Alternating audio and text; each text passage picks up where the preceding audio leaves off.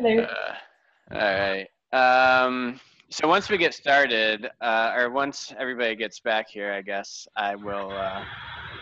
I will navigate the website, and you all can kind of see it. I put a link to it in the accessibility channel in Drupal Slack. Mm-hmm. Feel free to play around. The username is admin. The password is Drupal. So, super secure. All right. Mike, go ahead. I have from a few days ago. I have a bunch of walkthroughs that I recorded, as in I wrote text steps, along with anything I thought was a lot of things that I thought were frustrating. So I've got a bunch of those, and we could do those if you like, or we could do those on another time. Did we want to record this?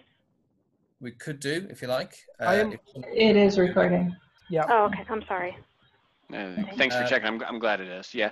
But I would rather hear your stuff, but it really depends on everyone else too. Well, I'll tell you which walkthroughs I did. One was of the focus styles generally. So that's a holistic, let's tab around the page. Another one was to do with the, what would you call it? The compact version of the menu. And another one was to do with, there was a few more detailed ones around things like, how do the sub menus work and things. And then I've got some to do with the horizontal version of the whole header as well. So, well, I think of those, the quickest one would be let's have a look at focus styles throughout the whole page. Totally. Yeah. So you opened up, and there's still an outstanding issue where like the focus style between like the error status of an input form and the focus state are basically the same thing except for the red border, which isn't like discernible for people that might be colorblind or something like that. Yeah, or a different color setting on the device too. And and that was one of the things I was trying to like figure out how to what's the ideal scenario, and that's something that we could talk about too. So do you want to share your screen and do that, or how do you want to do this? Yeah, I'll share a screen now. There's the button. Oh, except that the host has disabled participant screen sharing. Oh my gosh. Just for you. Let's see. Who is the host? You are now Mike the is the host. host. Yep, there you go. It's working. I will share the whole screen. Yeah. Okay. You should see a little text editor in my bottom corner and a Firefox which is scrolling there. It looks good. Move that out of the way. And I'm gonna move that up to the top, and I'm gonna get a little. No, I won't bother with that. So I'm gonna start pressing tab. I'm gonna just load the page. This is fresh. And start. It's ready. Okay, so I'm going to start pressing tab. Fantastic. In a good way and also not so good. We've got a really clear skip link. So if I'm a sighted keyboard user, that's gold to me. It's brilliant. It's there. There is a slightly weird thing going on with it, which that's not the style we had the last time I played with it. But it satisfies WebCAG. It's got the contrast. It's visible when it's focused. It causes a kind of weird jump. I think that's not a WebCAG problem, but I think it's a little bit inelegant. But there's a nice bit of white space up at the top there. So instead of causing it to jump down. It might be just as nice if it was absolutely positioned and didn't cause the rest of the content to jump. That's not a webcam failure. That's just a polish to make it more elegant. I would posit though that it is an accessibility issue because moving things that move unnecessarily can cause distraction from a cognitive standpoint. Sure. So if you were to press tab a couple of times rapidly, I think it would probably count as an animation, even though the CSS is happening instantaneously. It's boom, boom. It's jumped and back again. So I would probably count that as a animation. But I went past it. Now I'm on the Olivero site name. It's got what I think is the default focus style for Firefox. Again, I'm on the home link. That's a default focus style. It's a funny shape compared to we've got this tall shape to it, which passes, but isn't so elegant. And here we go. And then, oh, that's interesting. There's again, a kind of funny shape, but it's got focus. And same thing again. And here we go. Slightly different.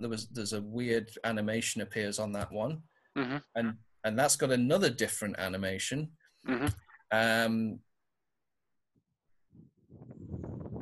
That's the browser's default one. I'm noticing we've got the browser's default thing going on here, so probably we haven't implemented Olivero's own focus styles in many places yet. Yeah, no, there's actually a bug. We did have focus styles on the main menus, and I just checked, and yeah, they're completely busted.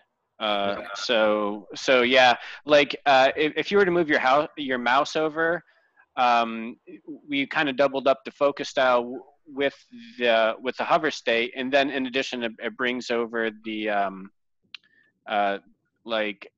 if you see that little border that pops out. That's what's supposed to happen on the hover state for that, and evidently it does do it on the search thing there, but it's not doing it on the others. So that's something that we'll fix. Something I thought was a bit odd about that is the dimensions involved. Yeah, because what you've got there is I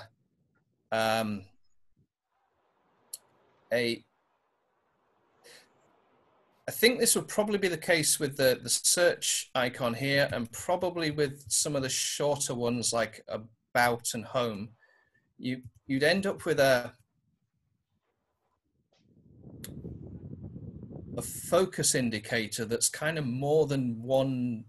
The distance between the thing that it's indicating focus on and the actual thing that is indicating the focus. So the magnifying glass to the blue line, the distance there is kind of greater than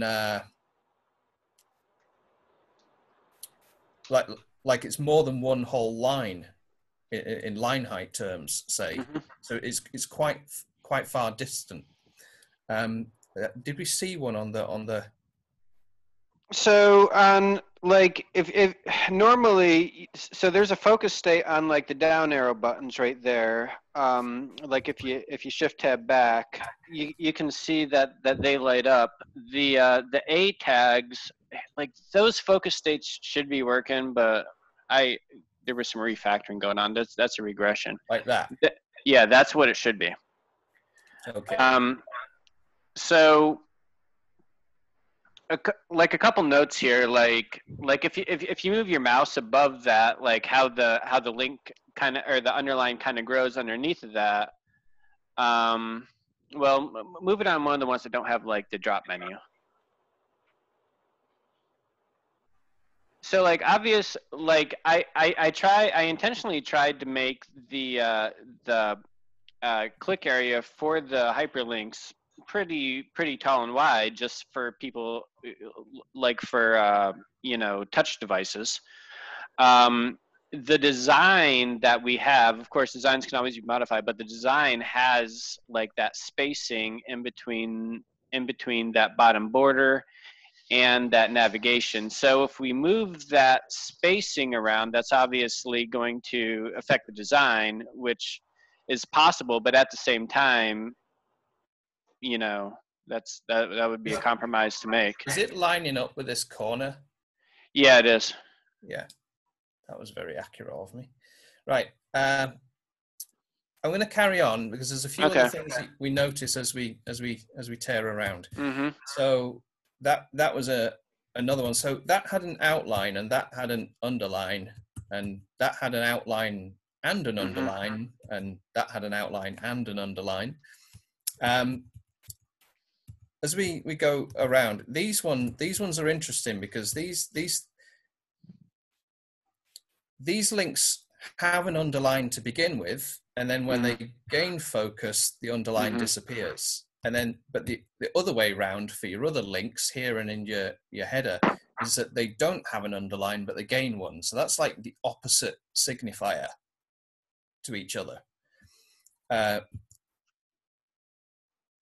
Is it important for the focus states to be consistent, like across? Yeah, I'll get to that. We'll carry on because there's even more styles later on. So we see these again. But oh, here's one in the thing. Now this was one which is a link. It's underlined, which is fabulous because I can tell it apart from the rest of the paragraph text. But this one had a strange animation swipe thing, and now it's got a colored background and an outline. But the one up here didn't get an outline, but it got the colored background swipe. So that's an inconsistency as well. It is, yeah. One of the other reasons why this is so important, apologies for the blinking, but when you highlight those headers and they get the underline, they end up looking just like links that aren't highlighted. So then it can become hard to tell if you don't know the exact. So you can see that pretty clearly here because we have fostering inclusion, I think, is a focused link. Correct, yeah. And Drupal, the tag, and HTTP archive in the paragraph above. Yeah. I can't right now. If my coworker distracts me with a stupid question and I look away from the screen and now I come back to the screen, I don't know where I left my focus. And the only way I'm going to know where I left my focus is by moving it. So I might have to go back and then forward to figure out where I was. And so there's a reorientation needing to happen there. More of the same.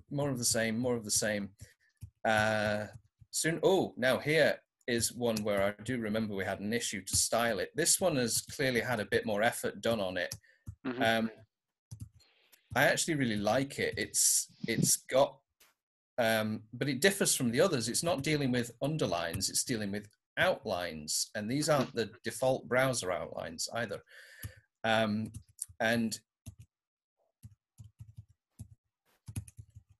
I think that's very elegant. That's very, very clear. That'll work with the distance as well between the numeral and the line isn't as great as it is in the header either. And then lastly, there's a nice one for the other indicators as well. So the kind of overall conclusion I've got here is I think some have been styled and some have not, and some have been styled and have regressed, and you've lost it. The styling has broken, I think. Some of these are going to look different in another browser because I'm seeing default browser styles, and in particular, is that okay? Well, it depends. There's arguments for and against that. One argument for designing your own focus styles is that the ones that the browser ships with are pretty crappy.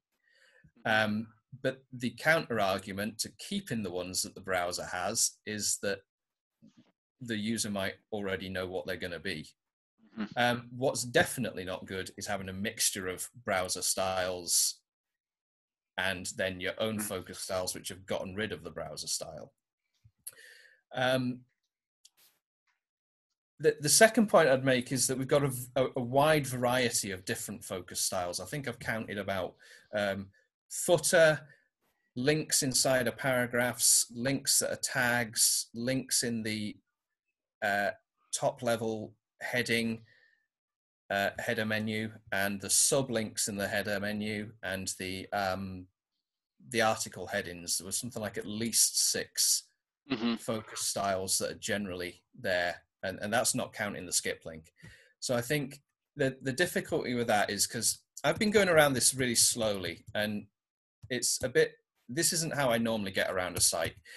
I don't go tab, tab, tab. What I actually do is I kind of think, what I tend to do is I scroll up and down the page, and I'm not using tab at all. I'm using my scroll keys, page up, page down, and I'm just reading the page. And I think, oh yeah, I'm gonna want this what the heck is ARIA article. So now I'm gonna go and find that what the heck is ARIA article. And what I didn't go tab, tab, tab. What I did was I just held down the key, and the key repeat behavior took over. And I overshot it a little bit. But that's where having a whole bunch of different focus styles becomes difficult, because with each one you kind of with a mouse pointer you kind of know what you're looking at, because you've got hand-eye coordination where your eye is following the pointer. But with tabbing, there's no hand-eye coordination. There's just your eye going, where did it go? And the more different styles you've got, I think the more mental hoops you've got to jump through. There's more recognition of, hang on, which focus style, what does a focus style even look like on this site? Or what does a focus style even look like for this component? And then, you know, which focus style am I expecting to see? So what I'd like to see, I think Umami did this really well, and Claro has done a bang-up job of it, is having much more consistent focus styles where we stop thinking about, let's design a focus style per component, and let's design a focus style and use the whole same thing throughout. And that more or less boils down to put a ring around it and have done with it. And yeah, a 4-sided ring. The reason I say a 4-sided ring was that point that Rain made earlier about we don't know whether that's a link that's focused versus a link in its resting state.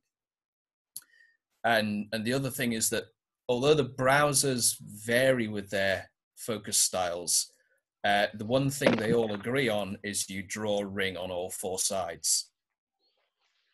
Okay. Whether it's a dotted outline or a fancy blue glow or an orange glow or whatever, they all agree it's a 4-sided thing. Okay. So, and there is no requirement or need whatsoever to have your hover and focus styles using the same thing at all.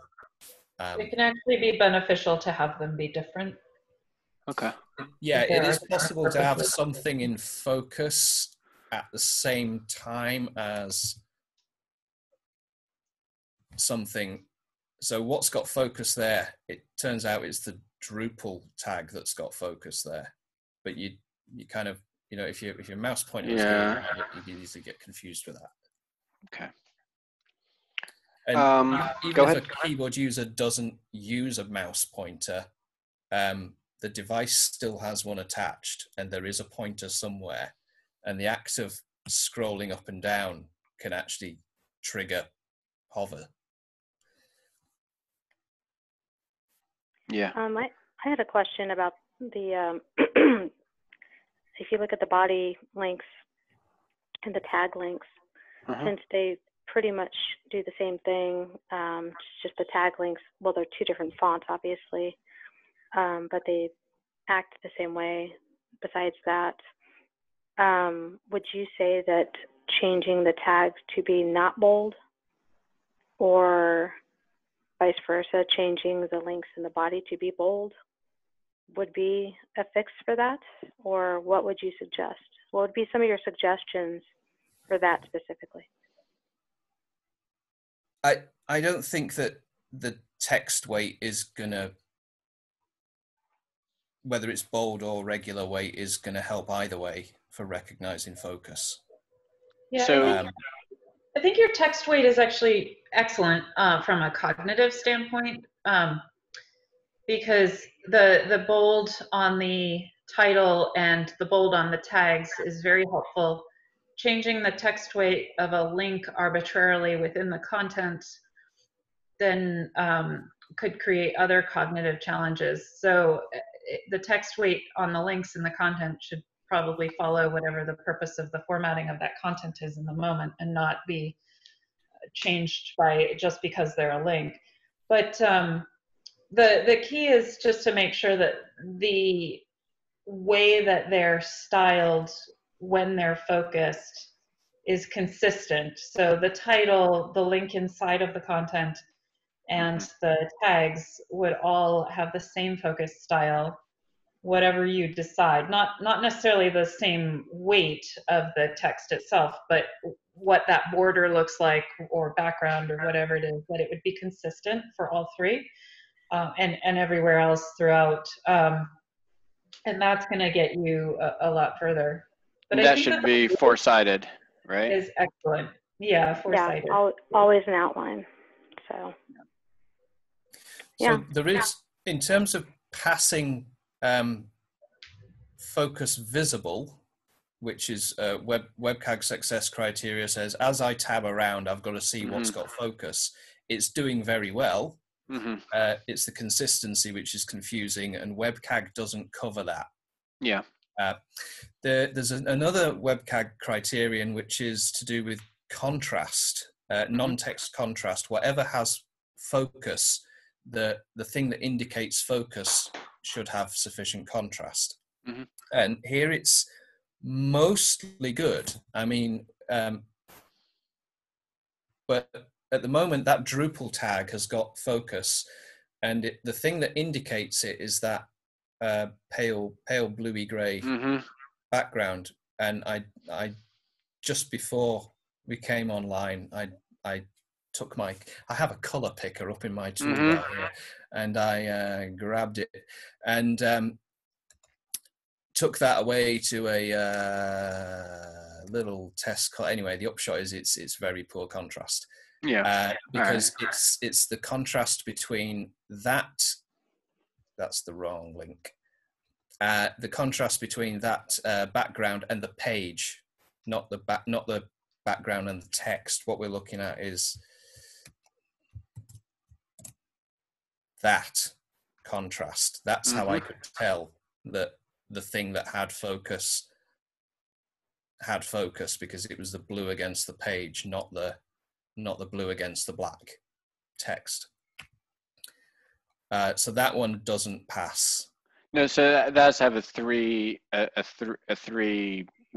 contrast ratio, correct? Yeah, but it's currently a 1.2. But this one does.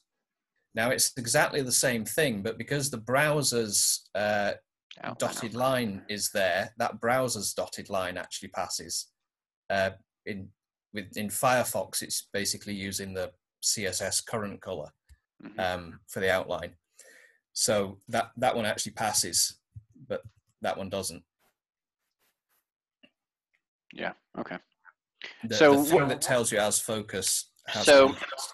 What I'm hearing, like my action items on this are number one, find some type of standard focus state for almost everything, like maybe not skip link, but pretty much everything. Make it four-sided.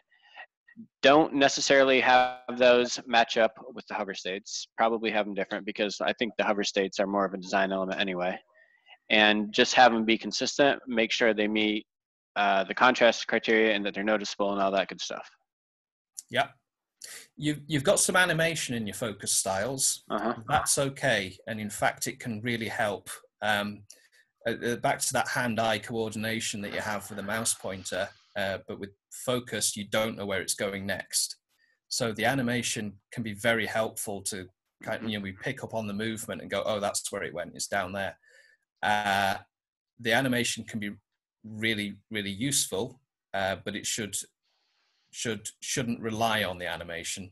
and the animation should be something that you can turn off with probably just make it respect the prefers reduced motion. There are some other focus styles on the forms. There are some other focus styles on the compact version of the menu. I haven't written notes on those ones, but this is one of the forms. I thought the radio buttons were excellent. Yeah, we took some of that from Clara. That's a thing of beauty. Yeah, that is indeed. I haven't seen any checkboxes knocking around, but if you followed a similar principle, it would. Yeah, they're the same.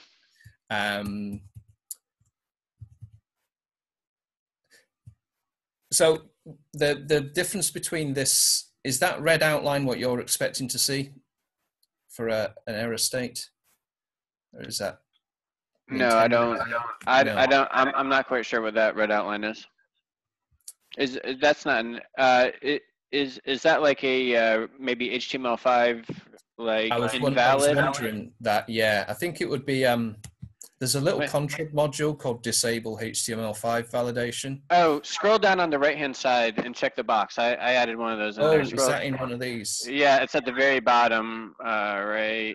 Well, the checkboxes aren't aligning properly. Right above clear required attribute, like the very last checkbox. That's it, right. Right there. So is that what you were expecting checkboxes to look like in the main Yeah, page? yeah, pretty much, yeah. Yeah, that will probably do. I think that blue isn't. It doesn't look good there. Contrast level on the blue, but yeah, touch wood, that might be okay. I think that blue isn't working very well against this grey. But yeah, well, it would against the on that developer tool. Yeah. So now you should be able to submit it. You submit it, it doesn't. It's internet connections. Okay, so that's what we see when we don't have the. Okay, so that's your.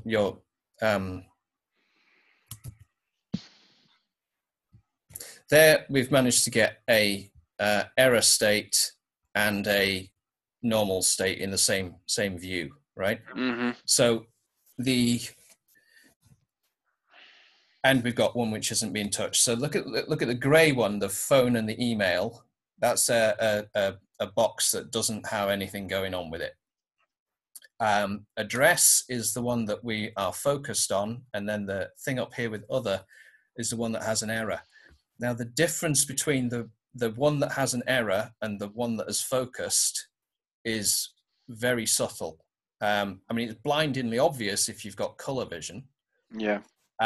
But what we've done is it's gone from this single border, the grey one, to having a four-sided border, and that's exactly the same thickness. It's exactly the same style. The only thing that's different is the color.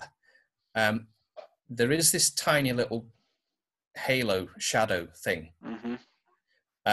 But as soon as you kind of get into nice bright ambient lighting, or you have a minor, even a minor visual impairment, I don't think we can rely on that halo being, that halo may as well not be there. The other thing is that we can't just rely on contrast. We can't rely just on color, right? So that red outline, we should have a little icon that says that there's something that indicates that there's a problem with that page or that other. So it would also help to give more clarity on what's wrong. So some kind of I guess you do have it there, but it's so pale, it's very hard to see what the user's supposed to do to fix it. I'd go for a shape change. I'd distinguish these with a shape, and that would probably be sort of a warning arrow triangle in there, say. A warning arrow, go ahead. Yeah, like a warning icon inside the arrow fields. I helped work with Claro on that, and so I think with their error messages and adding the icon and the error message, I think that we should just look at Claro and emulate what they did. Yeah, that can kind of work. That's what I worked on.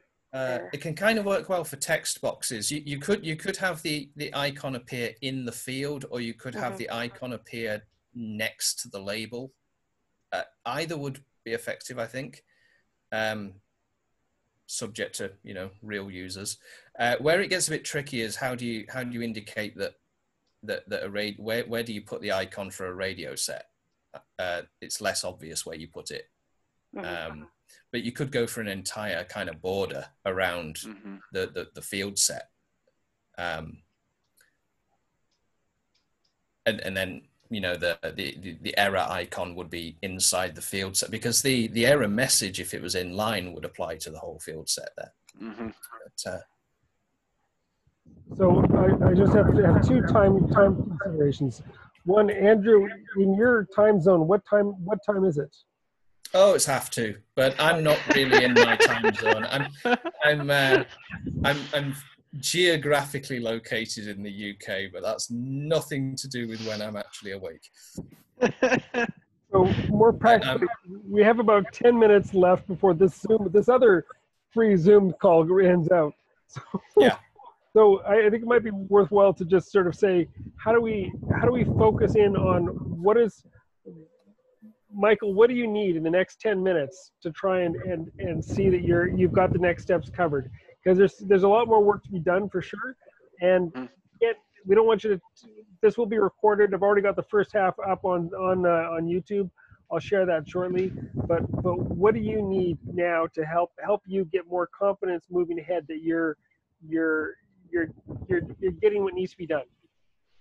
Yeah, so let me maybe repeat back some of what the action items are. So I already and then from there we can kind of go for. I really like the stuff that Andrew's going through here.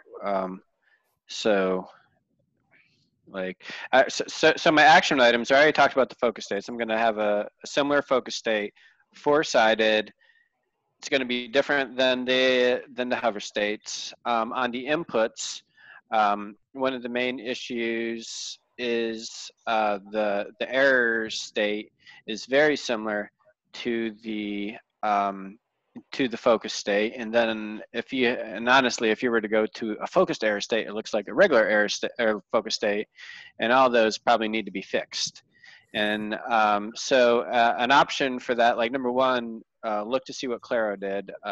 Kat has worked on that. Another thing that Andrew mentioned is put either some type of icon inside of that or an icon to the side of that.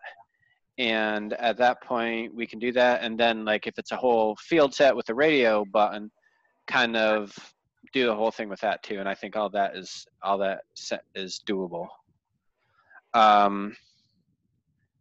So that's kind of my plans going forward. I would love to hear more, honestly, from Andrew if you have time, and I'm also curious about that always on mobile navigation stuff too.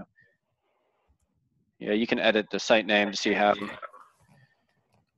it interacts when it's wide. Yeah, I was playing with the checkbox styles there. Yeah, they're all messed up in Firefox, man. I don't know why that's happening there. They should just be flexbox right next to each other.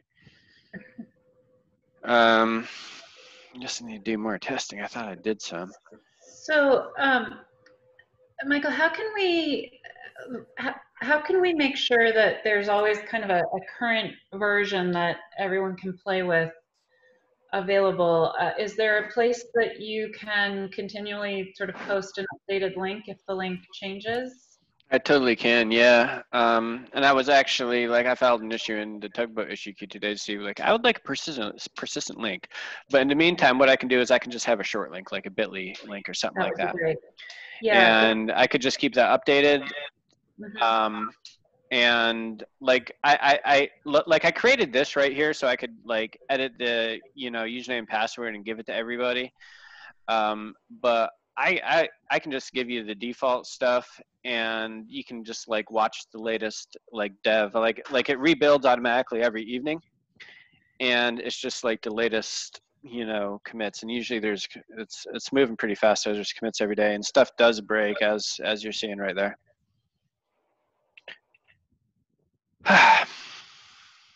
So as far as next steps, I am going to have to jump off the call, and if Andrew was, willing to stay up until wee hours with you, that's awesome. But I just want to make sure that you have what you need in terms of a plan before I leave this call.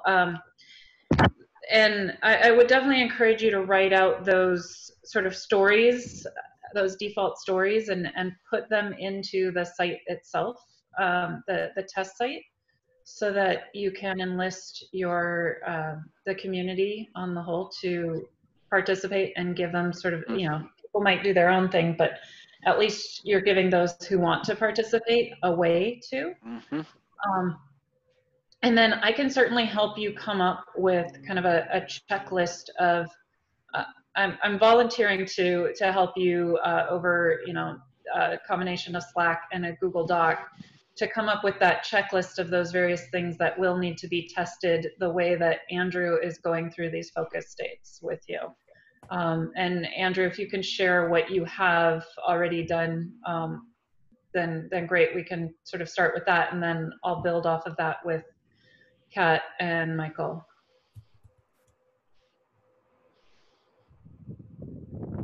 Okay.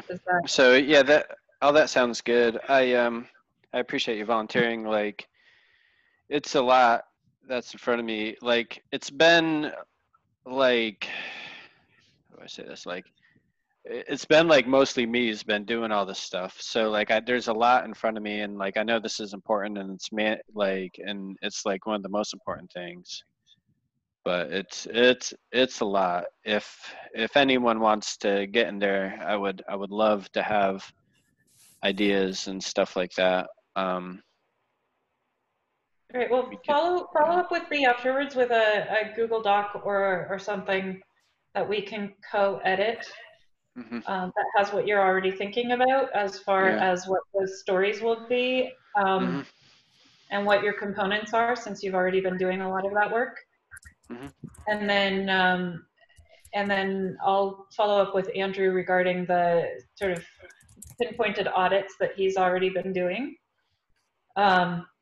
so that we know what those are, and then we can build your plan off of that. Okay.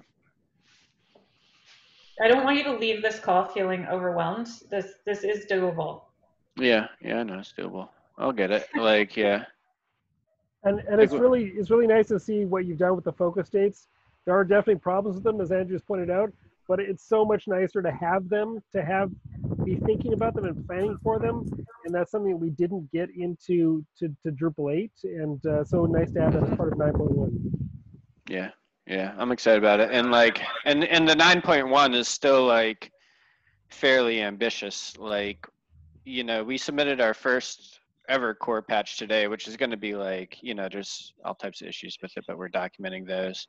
But talking to people like Gabor and Larry and stuff, like, they need to like it needs to be being committed somewhere in August, early August-ish,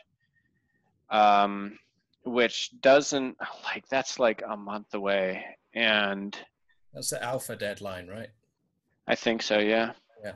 And that's like, and I think it's actually like, it might even be put, but that's what they said. And like, man, there's a lot of work in front of us. But there's a thing I remember that I think it was Tim Millwood from the Workflow Initiative said. He had a lovely phrase. He said, "Concentrate on getting stuff into Drupal core. Don't worry about getting it into 9.1 versus 9.2 as much. Just it's ready when it's ready." I know that some of the strategic initiatives have a kind of urgency to them, but this one is just like a community one, so. And it'll go in when it's good enough. Yeah, right. Rather than when it's perfect. Okay. Well, I appreciate you saying that. Out the gate, it's just not, no matter what you do. So the fact that you're addressing this is amazing. And as as a community initiative, once it's released, the community is going to help you.